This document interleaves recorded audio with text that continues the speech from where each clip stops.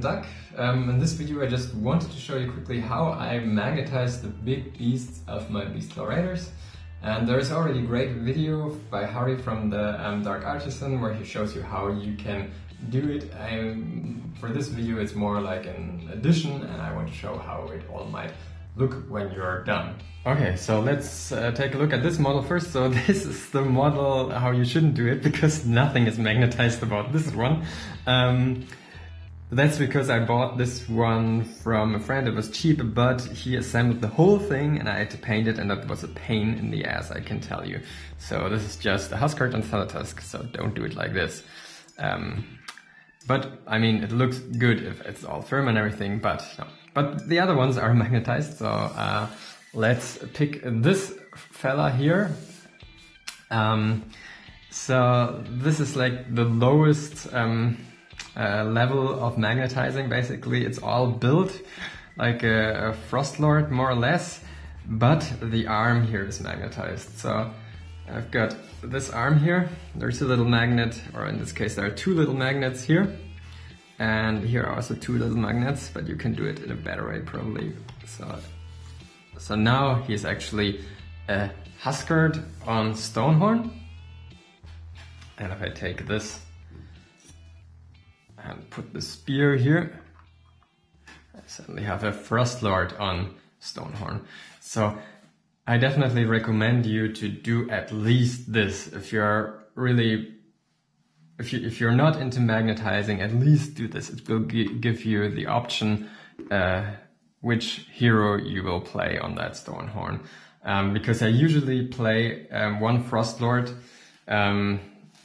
I didn't really have to magnetize the head because there's always one Stonehorn. And the other thing what I can really recommend you is this spear would have already broken off because of this, but because it's magnetized, it doesn't break off. So even for that reason, I would recommend you definitely to magnetize that. Okay, so that's this one. So then we've got this Stonehorn here. These are Beast Riders, and these Beast Riders, they are also fixed. But what's not fixed is the head here. So you can see there is green stuff in here and a big magnet. And also here there is some green stuff and a big magnet. The green stuff itself will not hold the magnet.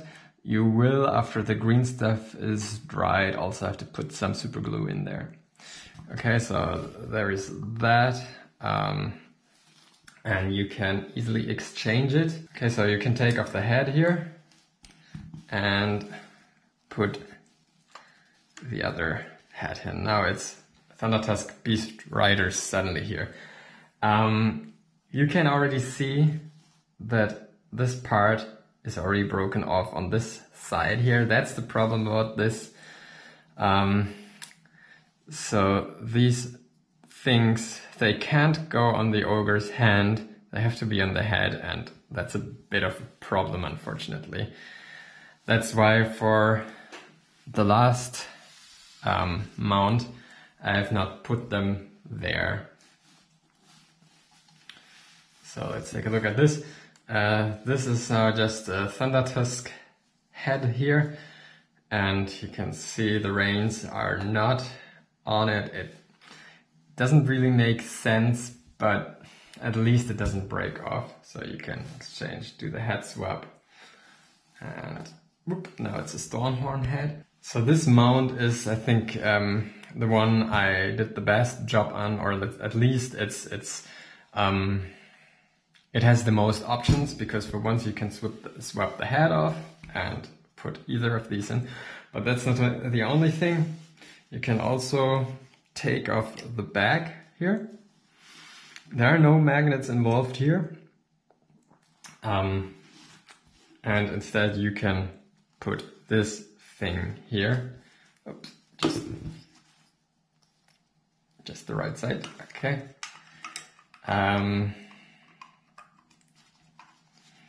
Yeah, like so.